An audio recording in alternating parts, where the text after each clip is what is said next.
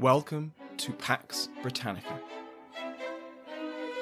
Season 2, Episode 3, Graces Denied.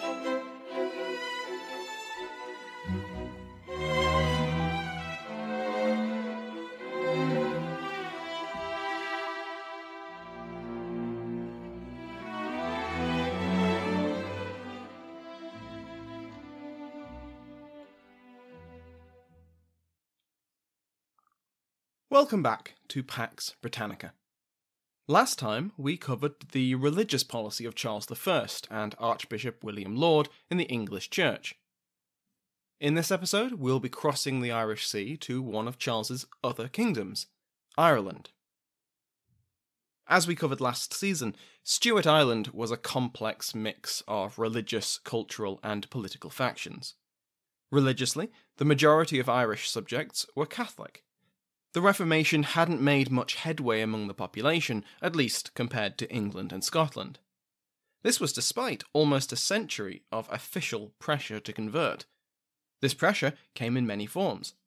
As in England, recusancy fines were imposed on those who failed to attend Church of Ireland services, though various Lord Deputies could be more or less proactive in collecting them. Catholics were unable to serve in various positions, from the judiciary to political office. Most dangerously, Catholic landowners were at risk of their property being seized for plantation by English and Scottish Protestants, and this danger threatened not just the Gaelic Irish, but the Anglo-Irish as well. As a reminder, the Gaelic Irish, or Old Irish, were the descendants of the pre-Norman native population.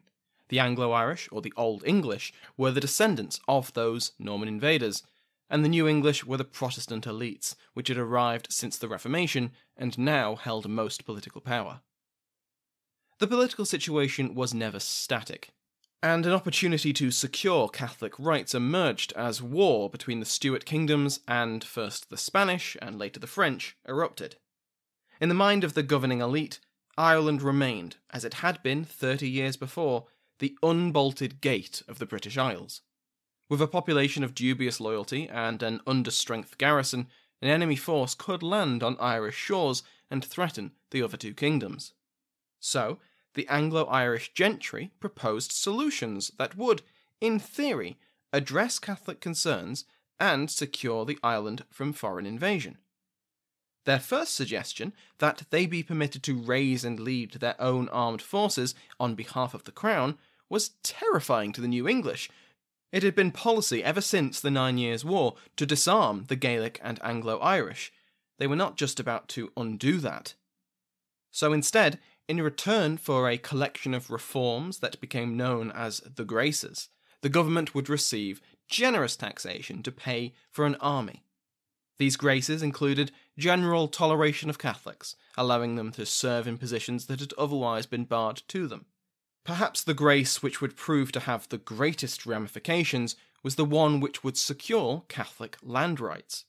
With this, the power of the Crown to continue plantation would be highly limited, if not outright ended. Unfortunately, the graces had not been agreed by the time that the wars ended, and without the danger of imminent invasion, the graces were dropped by the government. They still remained a powerful symbol and aim for Catholics. After all, they had come so close. At the end of Season 1, Episode 37, we saw off Lord Deputy Falkland, who had overseen the negotiations over the Graces. His replacement as Lord Deputy would be Sir Thomas Wentworth. Wentworth's career is interesting. He was made a Knight of the Shire in Yorkshire in 1614, alongside one Sir John Savile, and would be elected to the Addled Parliament of 1614. In this parliament, Wentworth kept relatively quiet, though from his notes it's clear that he favoured a compromise between James and his parliament.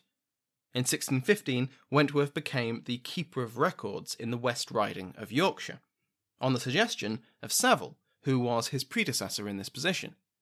Savile had been removed and summoned to Star Chamber on charges of fraud, and he apparently believed that Wentworth would make an adequate placeholder.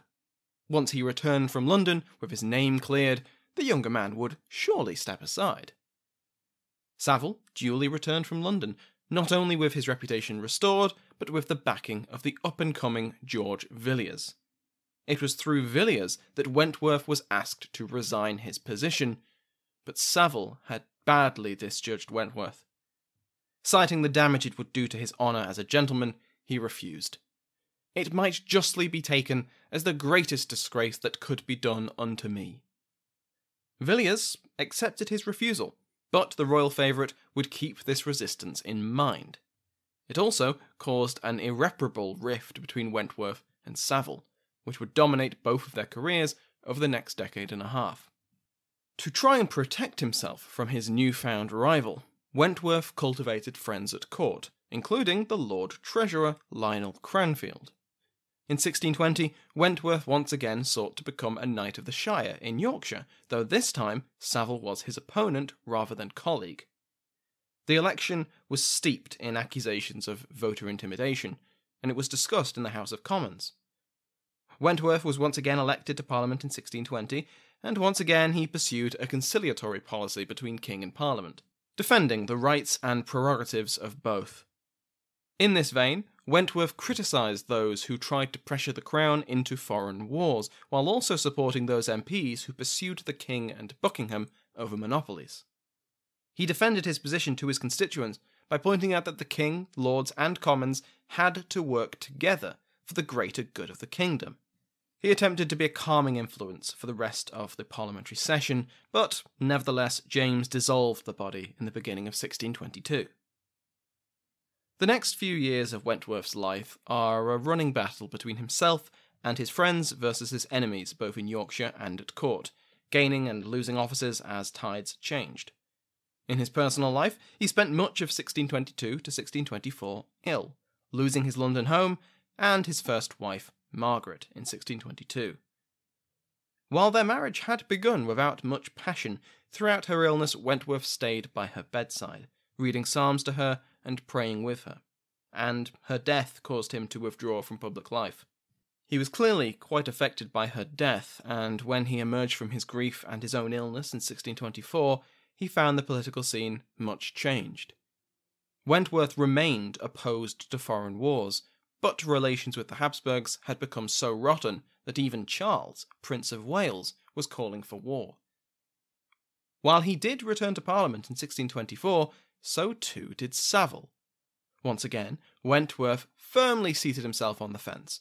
He spoke against the impositions in line with much of the Commons, yet defended his former patron Cranfield against calls for impeachment. Otherwise, his role in the 1624 Parliament was uneventful. With the accession of Charles, Wentworth increasingly found himself opposing royal policy. Partly, this was due to Wentworth's connections and alignment with opponents of Buckingham, but it helped that he genuinely disagreed with many decisions of the Crown.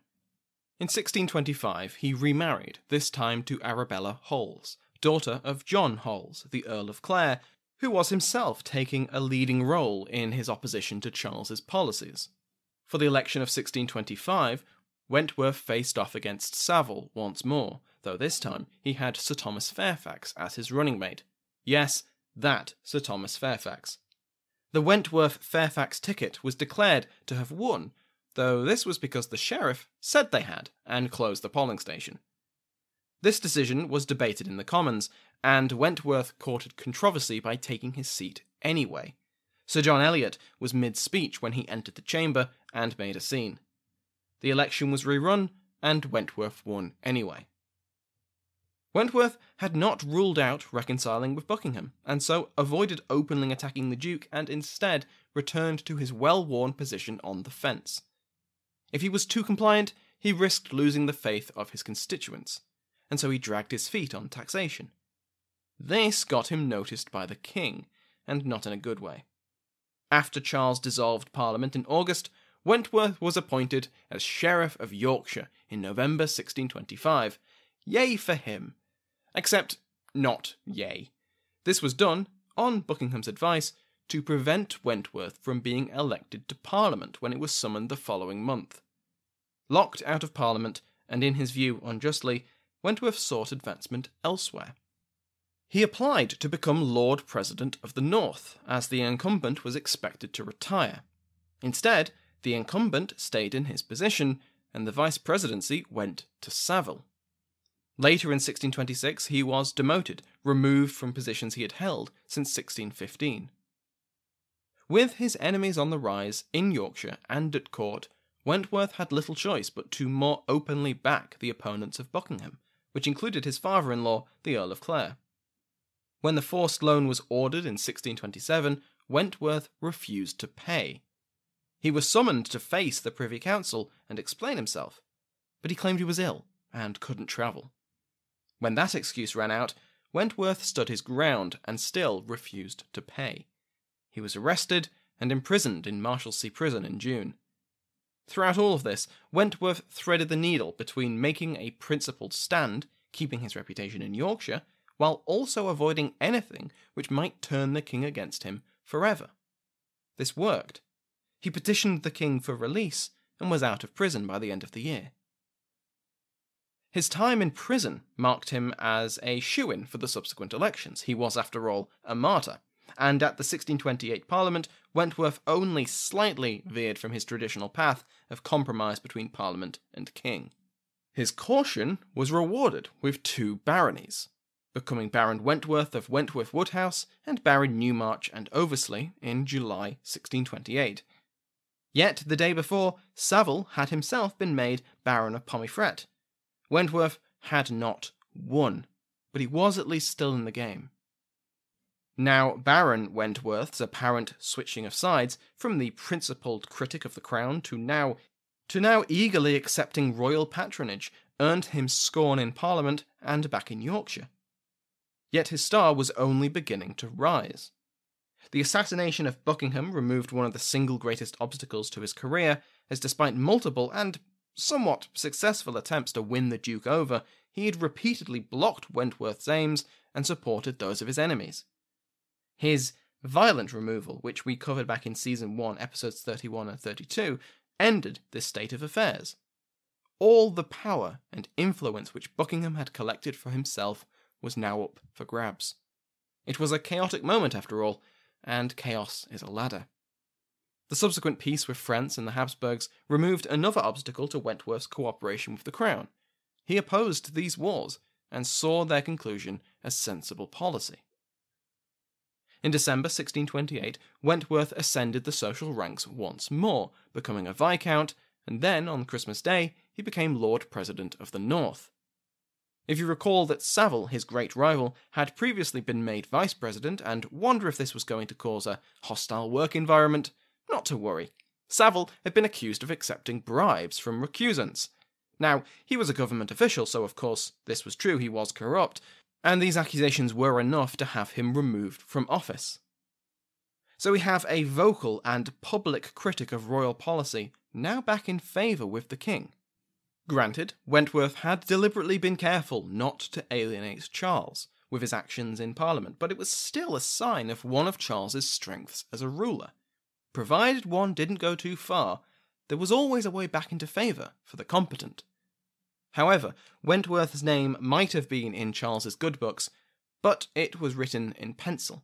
That's a bit of a strained metaphor to say that the king didn't fully trust his former opponent. It took almost a full year after Wentworth became Lord President of the North for him to also be appointed to the Privy Council. This was somewhat unusual. Later accounts, which are not backed up by official records, it has to be said, indicate that Wentworth only won the king's trust after he reported a document which claimed to be a government plan to rule without Parliament.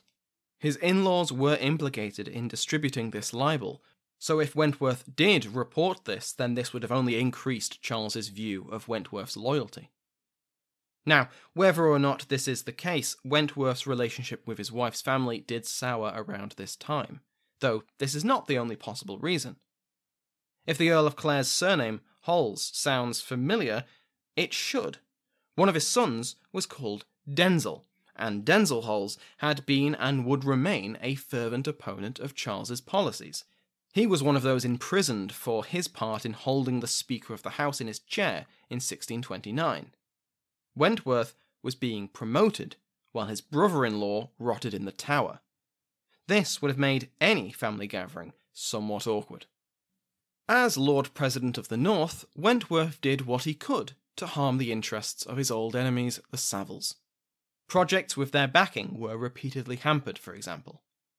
While espousing his classic call for compromise between king and subject, he nevertheless took a hard line against those opposing royal, and therefore his, authority. When a local knight didn't show him the proper respect during council, he was arrested and forced by the Privy Council to make a public apology. Recusancy fines were ruthlessly collected from Catholics, though Wentworth was no zealot, just not as tolerant or easy to bribe as his predecessor. When Charles issued fines for failing to attend his coronation and be knighted, Wentworth collected them without complaint, and had a councilman who opposed it and accused Wentworth of skimming off the top imprisoned and fined. Wentworth reinvigorated the prestige of the Lord President of the North, as well as the Council of the North. He insisted on pomp during public events, and he restored the glamour of the official residence of the President. In 1623, Charles issued orders which gave the Council of the North many of the powers of Star Chamber. While his time as Lord President was a time of great success for his career, it was also a time of personal tragedy. His second wife, Arabella, had fallen ill while pregnant, and she died in October 1631. Her family blamed Wentworth for making her travel, further ruining their relationship. Wentworth was undoubtedly grief-stricken by Arabella's sudden death, but he nevertheless remarried shamefully quickly, within a year. I say shamefully because even Wentworth kept the ceremony a secret, fearing the public outrage at such a swift change from bereaved husband to newly married groom. So, we are just about halfway into this episode on Ireland, and only now do we leave England along with Wentworth in 1633.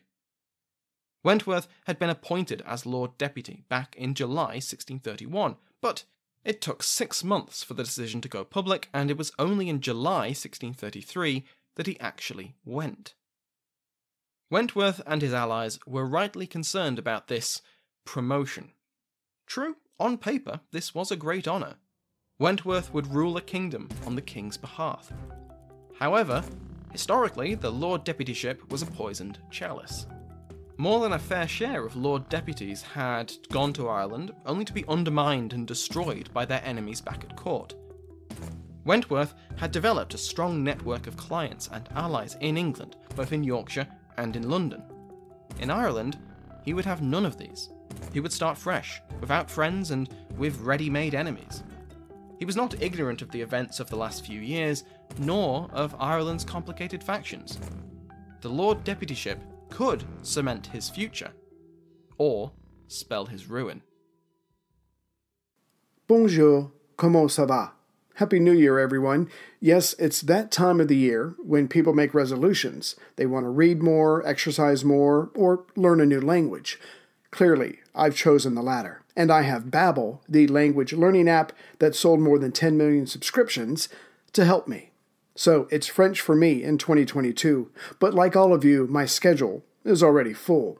No problem. Babbel is fun, engaging, and its bite-sized language lessons, about 15 minutes, are for real-world use. In other words, it's doable and practical. My two favorite things. And you know that you're getting the best with Babbel, as it was created by over 100 language experts with proven effectiveness, and its speech recognition technology will help improve your pronunciation and accent. And there are 14 languages to choose from. As I am a child at heart, I like Babbel's podcasts, games, stories, and videos, not to mention the live classes. But best of all, to put you at ease, there is a 20-day money-back guarantee. All reward, no risk. Start your new language learning journey today with Babbel. Right now, when you purchase a 3-month Babbel subscription, you'll get an additional 3 months for free. That's 6 months for the price of 3. Just go to Babbel.com and use promo code RecordedHistory. That's BABBEL.com, code RecordedHistory. Babbel language for life. Wentworth was well aware of the potential risks and rewards of becoming Lord Deputy of Ireland, and he had full confidence in his abilities. He had ruled as Lord President well enough and saw no reason that this success could not be repeated in Ireland. This didn't change the danger posed by his position, and Wentworth was not about to sail to Dublin without making a few preparations. He accepted the position of Lord Deputy on 3 conditions. The first was that he would be permitted to visit court whenever he wished, without waiting for royal permission. This had tripped up Lord Deputies in the past. The Earl of Essex during Elizabeth's reign had left his post without permission, and he was arrested. With a guarantee that Wentworth could return at will, if his enemies at court began conspiring against him in his absence, he could rock up within weeks and speak to the king in person.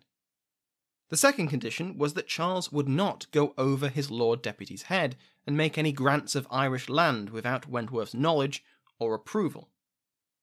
This would help keep a single policy in Ireland instead of risking the king and his deputy publicly disagreeing over a grant. The third condition had a similar benefit to the second. Charles would not hear appeals against his Lord Deputy unless it was blatantly obvious that Wentworth was in the wrong. Previous Lord Deputies had been hampered by Irish aristocracy disputing their policies directly with the king. Under Wentworth, this wouldn't be possible. His word would be final.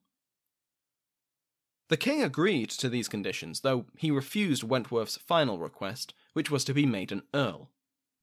With these conditions agreed, Wentworth departed for Ireland in July 1633, with 3 main objectives: to make Ireland pay for itself, to further Anglicise the Irish Church, and to quote-unquote civilise the Gaelic and Anglo-Irish. Completing these 3 aims would meet a 4th objective: to secure royal authority in Ireland, making Charles as absolute a ruler in Ireland as he was in England. On the first point, finance, Wentworth began work even before he left England. From reports and correspondence from allies, Wentworth knew the main problems facing the Irish government before he even arrived. The army was ill-equipped, poorly led, and in no state to fight a foreign invasion or suppress a rebellion. The church was impoverished and its clergy untrained, and corruption was endemic. Irish debt was around £76,000, was growing by £20,000 a year, and only the last subsidies won from the Graces were left to collect, and these came to only £10,000. One potential source of income from a Catholic-majority Ireland was the enforcement of recusancy fines. Richard Boyle, 1st Earl of Cork, a new English landowner who had acquired most of Sir Walter Raleigh's estates, was in favour of this. Over the years, Cork had only increased his landholdings and his power, and was now the Lord High Treasurer of Ireland. Cork was in favour of increasing the fines, at least partly in the hope that this would alienate the Catholic Irish from their new Lord Deputy before he even arrived. This would leave Wentworth reliant on the new English, much like his predecessors. However, Wentworth preferred to keep this in his back pocket, holding the threat of recusancy fines hanging over the heads of the Anglo and Gaelic Irish and securing their cooperation, at least temporarily. Instead, Wentworth focused on increasing the collection of trade duty, and an additional year of subsidies would make up the shortfall. When Wentworth finally arrived in Dublin, it became apparent that these had only been stopgap measures. A parliament would have to be called.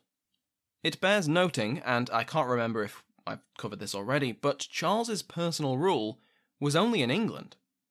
In both Ireland and Scotland, parliaments were called when needed. As we'll see, they went relatively well, but not well enough to convince the king that his wariness was unwarranted. As it was, Wentworth had his work cut out for him in convincing Charles that an Irish parliament was necessary. The main fear of the king was that a parliament would want to discuss the Graces. After all, they had been bought and paid for through the subsidies. Wentworth assured the king that a parliament could be controlled, revenue would be voted first, and only then would he allow a discussion of the Graces. The king was mollified, and a parliament was summoned to meet in July 1634. Wentworth left little to chance. Not only did he bolster the Protestant majority in the House of Lords with new admissions to the Irish peerage, but in the House of Commons, Protestants likewise held a majority of 30 MPs. A third of the Protestant MPs also held offices in the government, so they were unlikely to vote against its policies. As it happens, the Commons voted, unanimously according to Harris, to grant 6 subsidies over 4 years, with the last 2 set £5,000 higher and with an additional £9,000 from the Church and the nobility. Once again, the Irish Parliament showed its willingness to cooperate with the Crown, and once again, this generosity and loyalty was poorly rewarded. The first session had secured taxation, and the MPs assumed that, as agreed, the second session over winter would secure the graces in return. Wentworth allowed them to prepare the statutes to make the graces law, only to refuse to agree to several key graces in the November session. One of the key graces which Wentworth refused, on the ground that it would harm the Crown's rights, was the grace of a Concealment Act. This would have had the effect of blocking further plantations on vast tracts of land by granting rights to land after a set amount of time, regardless of whether the owners could prove it had been granted by the English Crown. This was one of the graces most vital to the Anglo-Irish MPs and lords whose lands were, year after year, stripped and revoked from them and granted to planters. Wentworth told the outraged MPs that the other graces were more than enough to compensate them for their 6 little subsidies. Naturally, the Catholic members felt betrayed, and they did what they could to hinder the government's business. Now, Wentworth's preparation bore fruit, as the Protestant majorities secured control of both houses. The remaining graces were not passed. It had been rocky, but Wentworth emerged from the Parliament with taxation and without losing control. It was a success, though once again, financial security came at the cost of widespread resentment. This is where we'll leave off today. Next time, we will see how Wentworth attempted to achieve his other 2 aims, to reform the Church of Ireland, and to Anglicise the Irish. Throughout everything, the Lord Deputy looked out for the King's interests, and this would earn him many enemies. Thank you to my House of Lords, which has gained so many new members that the Lord Deputy himself would be proud. Entering the chamber, decked out in their best ermine and fur, are Evan, the Marquess of Londonderry, Nick Bunker, Earl of Kildare, Dylan Drollett, Earl of Waterford, Chris Emmerich, Earl of Desmond, and in addition the former Baron Dexter is now the Viscount Dexter. Remember, you can join their illustrious ranks by going to patreon.com/Pax Britannica. All members of the House of Lords receive an ad-free RSS feed, meaning you can just pop that into your favourite podcast app and never have to hear an advert for Best Fiends again, at least on Pax Britannica. Remember, you can get in touch on Facebook, Twitter, and by email. Thank you to Sounds Like an Earful for the interval music used in today's episode, to my entire House of Lords, new and old, and to you for listening.